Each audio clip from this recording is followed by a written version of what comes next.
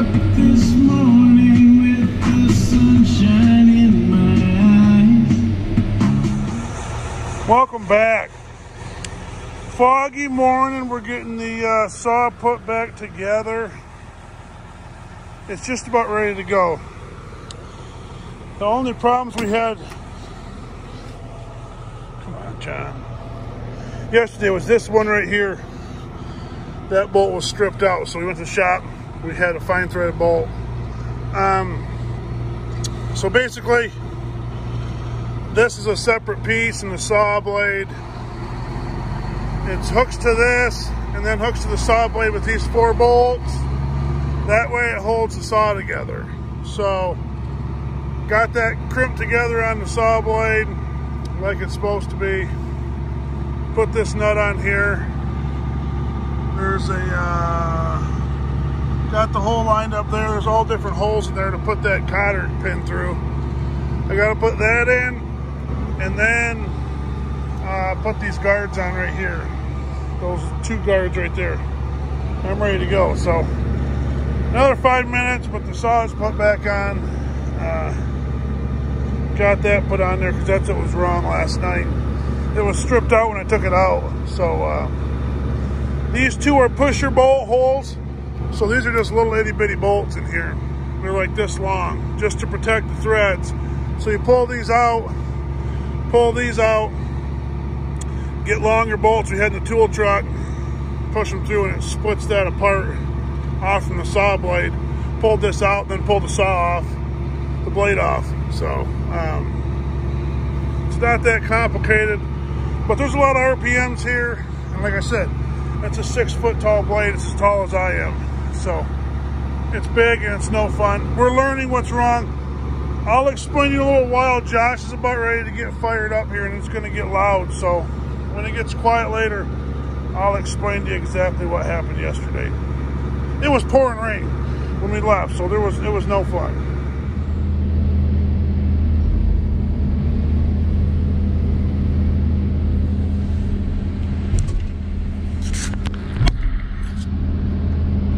Welcome back, everybody. It's just a quick little clip. I was going to do a little bit of saw video. I don't know if you can see. I don't think you can see. There's a skidder way out there, but I'm not sure if you can see it or not. Anyways, I got some logs finally stacked up here because the slasher's working again.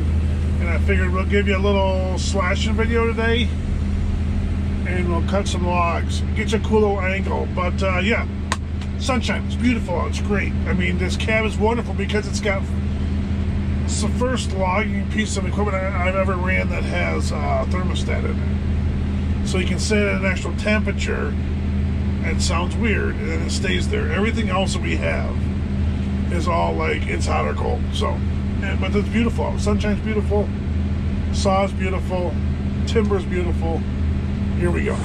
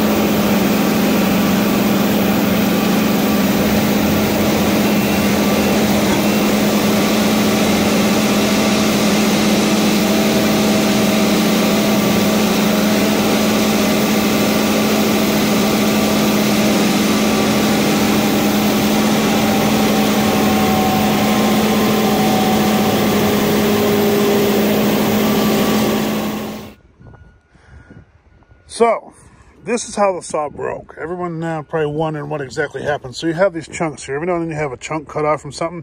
Now I screwed up on those two. I had like a serious brain fart. I cut them too long because the ends of this end was bad, so I cut them like a foot too long. And then you grab, when you're done cutting, you flip it around and you cut the other side. For some reason, I cut it too long, lifted it up, pushed it back, and cut off the good end. I don't know what I was thinking, but anyways, you end up with some chunks and stuff laying around, and sometimes you have bigger ones like this. And what happened was there was a beech chunk that was in here. Might have been part of that chunk. Fell down in here, and when I was sawing one of those nasty, ugly beech horns, it hit the saw. When it went through the log, it hit that was laying down here. When it hit that, it flew it up into the saw, and what happened is somehow it got over here and hit that. It must have got wedged in here for a second because it didn't stop the saw, but it shoved it over into that right there. So that's what busted all them teeth off. As it shot the saw over this way, busted 3 teeth, and then straightened back out. But anywho, you tell me, should there be another plastic protector right here? No. They're up all the way around the whole inside of the guard, except for closest to us. I don't know. Anyways, that's what happened. That was the culprit, was that right there. Tore her up. Could do some damage. But that's what caused it. We got to figure it out. Thanks for watching. Just keep rolling.